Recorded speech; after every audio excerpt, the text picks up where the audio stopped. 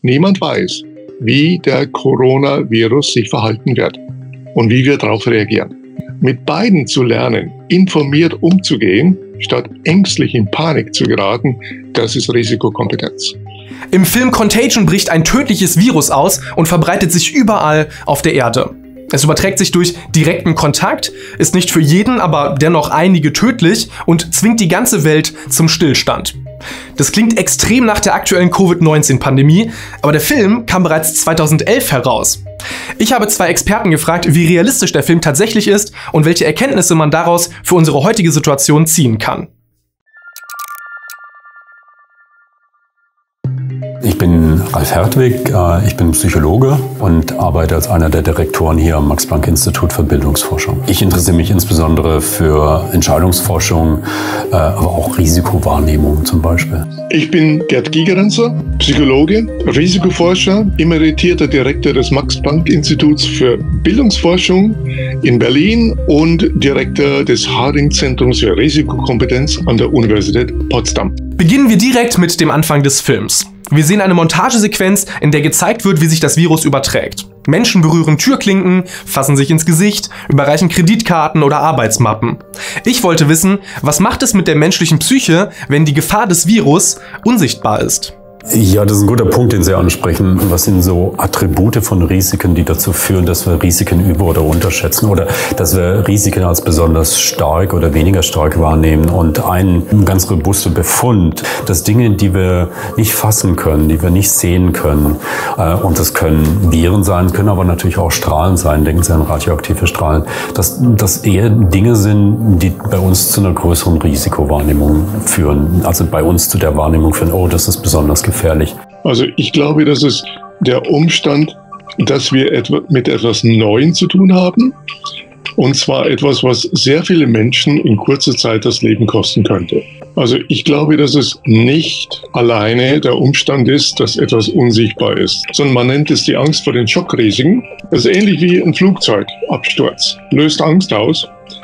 Autounfälle berühren uns herzlich wenig, obwohl viel mehr Menschen sterben. Ja, also auch ein wichtiger Punkt in dem Umgang mit dem Virus, dass die Information zu dem Virus am Anfang und ja auch jetzt noch für viele Leute eine lediglich, wenn Sie so möchten, hypothetische Information ist. Es ist eine virtuelle Information, das ist eine abstrakte, eine deskriptive Information. Was wir wiederum aus der Risikoforschung wissen, ist, dass die persönliche Erfahrung mit einem Risiko, unser Denken über das Risiko und auch die Art und Weise, wie wir auf das Risiko reagieren, sehr stark verändern kann.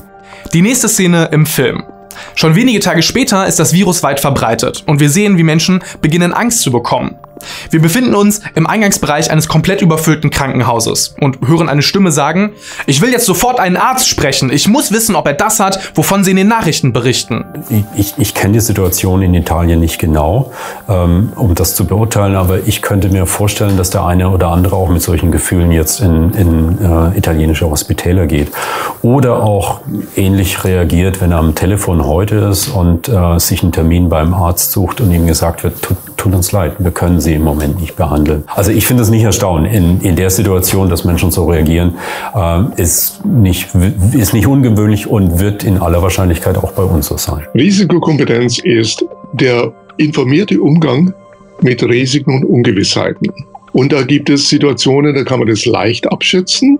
Man kann sich ausrechnen, was die Chance ist, sein Leben im nächsten Jahr auf der Straße zu verlieren. Das ist ziemlich stabil. Oder beim Flugzeugabsturz. Aber dann gibt es Situationen, wo man die Risiken nicht so berechnen kann. Zum Beispiel heute. In dem Moment, wo wir das Interview führen, niemand weiß, wie der Coronavirus sich verhalten wird und wie wir darauf reagieren. Mit beiden zu lernen, informiert umzugehen, statt ängstlich in Panik zu geraten, das ist Risikokompetenz. Der Chef der CDC, also des US-amerikanischen Zentrums für Seuchenkontrolle, spricht mit einem hochrangigen Offizier des Militärs. Das Ziel des Militärs ist es, Vorkehrungen für einen Lockdown zu treffen, ohne dass die Öffentlichkeit davon erfährt. Die Angst ist, dass Tankstellen, Banken und Supermärkte gestürmt werden, wenn diese Information zu früh ans Licht kommt. Ich wollte wissen, wie realistisch diese Angst ist. Geheimhalten ist eigentlich meistens eine schlechte Idee, weil es wird irgendwann klar werden und das Vertrauen in die Regierung weiter unterminieren. Ich glaube, sowohl die Politiker wie die Wissenschaft, aber auch die Zivilgesellschaft einig, dass das eine Situation ist, in der Transparenz und Kommunikation so wichtig ist, wie es nie zuvor war. Ohne die Transparenz und die gute Kommunikation wird es sehr schwierig sein, die Menschen dazu zu bringen, solche Maßnahmen auch zu akzeptieren. In einer solchen Situation muss man, was man immer macht, gemeinsam machen. Solidarität ist ganz wichtig. Wir müssen alle an einem Strang ziehen. Es ist oft so, dass man nicht genau weiß, welche Maßnahme soll man durchführen. Also soll man Schule schließen oder lieber nicht. Ja? Aber es ist wichtig, dass man sich einmal entschließt und dann die durchhält. Ja? Denn sonst wird keine Maßnahme die Möglichkeit haben zu funktionieren. Also natürlich idealerweise reagiert der Politiker am besten, der vorausschauend agiert. Andererseits, finde ich, muss man aber auch mit bedenken, stellen wir uns mal vor, dass vor 4 Wochen oder 6 Wochen die Politik in Deutschland oder in Europa mit den gleichen Maßnahmen reagiert hätte, wie wir sie heute sehen und wie wir sie heute akzeptieren. Ich habe Mühe, mir vorzustellen, dass das auf große öffentliche Akzeptanz getroffen wäre. Es gibt in der Entscheidungsforschung den Begriff von Accountability. Und Accountability bedeutet sowas wie, ich muss die Entscheidung, die ich treffe, rechtfertigen können. Es führt häufig übrigens nicht zu guten Entscheidungen. Manchmal hat man aber ein Bauchgefühl und sagt, ich weiß eigentlich, dass ich was anderes tun sollte. Dummerweise kann ich das aber nur mit meinem Bauchgefühl rechtfertigen. Und das macht es ganz schwierig, diese Entscheidungen umzusetzen, weil Bauchgefühl ist in der öffentlichen Diskussion nicht gut genug, um solche massiven Schritte zu ergreifen. Und das ist ein Dilemma für den Entscheidungsträger. Vielleicht sind wir in der Zukunft besser darauf vorbereitet, weil nämlich wir alle als Bürger besser verstehen, wie bedeutsam wenige Tage sein können in diesem Geschehen, was durch exponentielles Wachstum gekennzeichnet ist. Exponentielles Wachstum ist tatsächlich womit wir Schwierigkeiten haben, uns das vorzustellen. Und das ist auch wichtig heute zu sehen, dass wenn wir über dieses exponentielle Wachstum reden, dass es auch gut ist, Beispiele zu haben, um klarzumachen, es ist ernst und lass es uns ernst nehmen. Verstehen ist ein wirksames Rezept gegen Fürchten. Die nächste Szene. Menschen kaufen im Supermarkt alles Mögliche ein. Desinfektionsmittel, Batterien, Taschenlampen, Essen für die nächsten Wochen. Ich glaube, das ist realistisch. Man kann aber Hamsterkäufe natürlich auch erstmal als eine ganz vernünftige und rationale Reaktion sehen auf eine Situation von großer Unsicherheit. Ich möchte vorbereitet sein. Hamsterkäufe sozusagen per se zu verurteilen, ist in Anbetracht dessen, dass wir über 2 Wochen Selbstisolation ja sehr häufig reden, finde ich erstmal ein bisschen zu eindimensional. Hamsterkäufe werden dann problematisch und möglicherweise auch dann nicht mehr prosozial, wenn sie sich auf Dinge stürzen, die insbesondere gebraucht werden, auch in anderen Sektoren, in anderen Domänen. Also wenn es um Schutzkleidung, um Artenschutz und ähnliche Dinge geht, Desinfektionsmittel, die möglicherweise gegenwärtig viel besser eingesetzt sind. Das Interessante dabei ist, dass verschiedene Kulturen andere Dinge hamstern. Die Amerikaner hamstern und kaufen im Moment Schusswaffen. Franzosen kaufen mehr Rotwein. Die Deutschen mehr Toilettenpapier. Also auch hier Ausdruck der persönlichen Kultur und was jemand selber wertschätzt. Ja, und auch ein Ausdruck des Verhaltens von sozialer Imitation. Man macht genau das, was die anderen um einen machen, ohne notwendigerweise sehr viel darüber nachzudenken. Die nächste Szene. Matt Damon steht an, um Essensrationen vom Militär zu bekommen.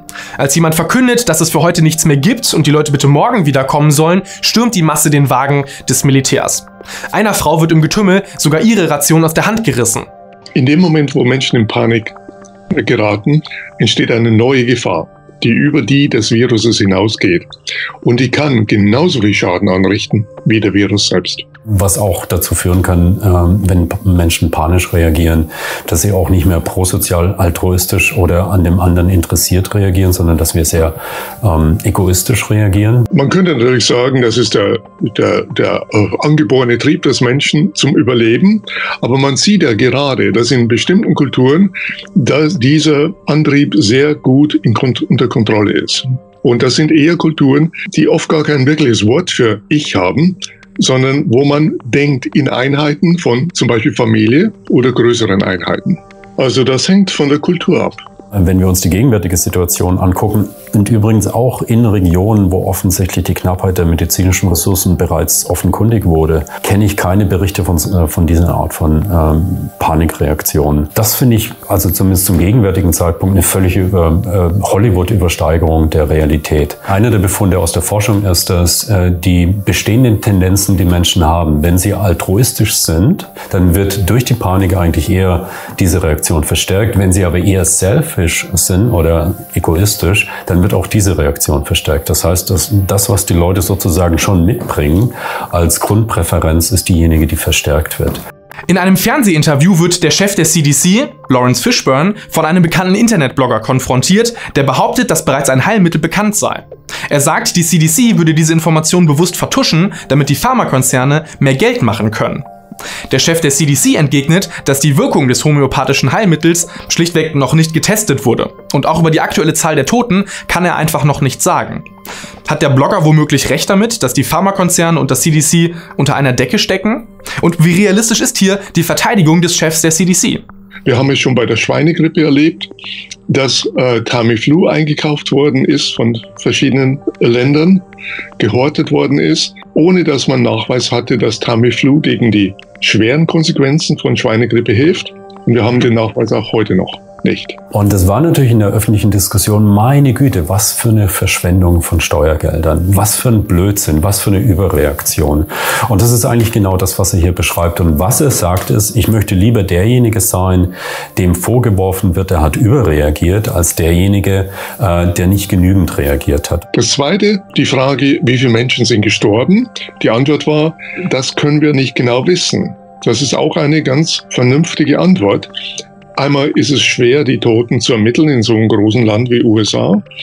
Zweitens weiß man ja auch nicht, auch heute nicht, genau, an was eine Person gestorben ist.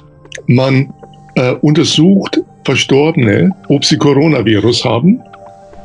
Und wenn das der Fall ist, werden sie als Corona-Tote gezählt. Man weiß aber nicht, ist die Person durch den Virus oder mit dem Virus gestorben. Und das Letzte, was ich gesehen habe, das ist der Therapie-Hype, also der natürlich in so einen Film eingebaut wird, wo wir im Moment meines Wissens keine Korrespondenz haben in Deutschland, dass irgendwelche Mittel angeboten werden, die nun hier homöopathischer Art und Weise, die angeblich helfen. Der Blogger ist am Ende des Films zu einer Berühmtheit geworden. 12 Millionen Menschen folgen ihm jetzt. Der Ruhm scheint ihm aber etwas zu Kopf gestiegen zu sein. Er trifft sich im Park mit einem Kontakt eines Pharmakonzerns. Dieser möchte, dass der Blogger seinen Followern vom offiziellen Impfstoff der CDC abrät, damit der Pharmakonzern mehr Produkte verkaufen kann. Doch das Ganze ist eine Falle. Sein Kontaktmann ist verkabelt und der Blogger wird festgenommen. Aktienbetrug, Verschwörung und fahrlässige Tötung. Viele Amerikaner denken, dass sie gegen die Regierung kämpfen müssen. Da ist dieser Film auch typisch amerikanisch gestrickt an dieser Stelle.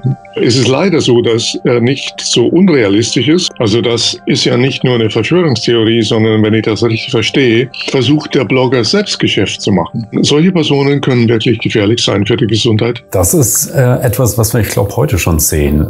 Nämlich, dass es alle möglichen Verschwörungstheorien gibt. Wenn so ganz außergewöhnliche Ereignisse passieren, die auch unsere ganze Aufmerksamkeit, fast die globale Aufmerksamkeit synchronisieren, gibt es zum einen ein großes Bedürfnis nach Erklärung. Verschwörungstheorien und übrigens nicht nur Verschwörungstheorien, sondern auch Falschinformationen, die haben, ich sag mal, fiese Merkmale. Und fiese Merkmale in dem Sinne, die sind interessant. Und in dem Sinne sind sie eigentlich sozusagen so gebaut, dass sie intuitiv interessanter sind als andere Informationen, die näher an der Wahrheit dran sind. Man kann auch davon sprechen, dass auch Falschinformationen so einen virusgleichen Charakter haben. Und wenn Sie sich die wissenschaftlichen Untersuchungen angucken, dann reden auch diese Untersuchungen über Fragen, wie verbreiten sich denn diese Falschinformationen? Was sind denn sozusagen die sozialen Netzwerke und was sind auch die Verbreitungsgeschwindigkeiten? Ich denke, es ist ein Mangel von Risikokompetenz, von Verständnis, dass man für eine Behauptung auch Nachweise braucht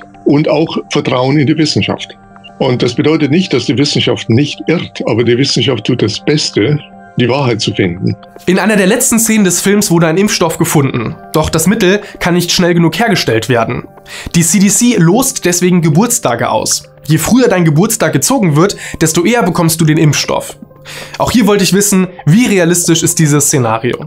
Also wir sehen jetzt eine Situation, die ist wirklich auch aus einer entscheidungstheoretischen Perspektive interessant, weil das natürlich die Frage nach Fairness stellt. Also in diesen Situationen, wie soll da entschieden werden? Es ist ein ganz altes Prinzip, das auch weit in die Menschheitsgeschichte zurückreicht, zu sagen, Zufall. Zufall ist ein Würfel, der keinen eingebauten Bias hat. Ob das jetzt in der Situation unbedingt das beste Prinzip ist oder auch das Prinzip, was am meisten akzeptiert würde, ist eine andere Frage. Also wenn Sie beispielsweise an Organspende denken oder auch die sogenannte Triage, die auch in Italien in manchen Regionen schon stattfindet, gibt es in der Regel eigentlich anhand von beispielsweise medizinischen Kriterien oder wenn Sie an Untergang der Titanic denken, dass Kinder und Frauen als Erste gerettet werden. Ob das gesellschaftlich die Regelung ist, die am meisten akzeptiert wird, ist eine offene Frage. Welcher Entscheidungsmechanismus und welche Entscheidungskriterien sind denn diejenigen, die auf das größte Maß an Akzeptanz stoßen würden und wo die Menschen dann auch den Eindruck haben, das ist wirklich fair und so sollte es sein. Oder, was ja auch noch übrigens eine andere Frage wäre, soll das denn eine Entscheidungsregel sein, die also automatisiert ist, oder soll es eine Person sein? Weil man kann sich ja auch vorstellen, dass man möchte, dass der Arzt die Entscheidung trifft und nicht ein Algorithmus. Okay, nachdem wir uns jetzt einige Szenen aus dem Film angesehen haben, wollte ich abschließend wissen, was wir aus dem Film mitnehmen können. Was können wir hier lernen, um gemeinsam die Corona-Pandemie zu bewältigen? Eine Krise wie diese im Film oder die wir heute haben, kann man nicht alleine bewältigen. Dazu braucht man eine Gesellschaft, die sich zusammenschließt, die solidarisch ist und gemeinsam handelt. Das schließt aus Hamsterkäufe, das schließt aus andere egoistische Maßnahmen, die am Ende der Gemeinschaft mehr schaden als nutzen. Ich habe da nur die Hoffnung, dass jeder, der jetzt Informationen verbreitet, insbesondere in den sozialen Medien, sich über die potenzielle Wirkung der Informationen auch im Klaren ist und dass wir uns alle bemühen, möglichst die Informationen, die wir verbreiten, auch zu verifizieren, sicherzustellen, dass die richtig sind. Mit gemeinsamer Kraft kann man eine solche Krise bewältigen, auch wenn es einige treffen wird. Es gibt viele Formen, wie wir Sozialkontakte aufrechterhalten können, auch virtuelle Sozialkontakte. Das heißt, es geht eigentlich nicht in erster Linie um soziale Distanz, sondern geht um physische Distanz. Und das ist ein ganz wichtiger Punkt, wo man auch vielleicht in der Sprache darauf achten sollte, eben nicht von sozialer Distanz zu reden, sondern wirklich von körperlicher Distanz. Vielen Dank an Ralf Hertwig und Gerd Gigerenzer. Dankeschön, dass Sie bei diesem Interview mitgemacht haben. Vielen Dank an euch fürs Zuschauen. Wenn ihr jetzt noch mehr sehen wollt, dann schaut gerne bei mir auf dem Kanal vorbei, Doktor Whatson. Da habe ich einem Molekularbiologen auch einige Szenen aus dem Film gezeigt. Da geht es dann etwas mehr um das Virus und die Krankheit selber. Ansonsten, wie immer, vielen Dank fürs Zuschauen. Bleibt neugierig. Euer Cedric.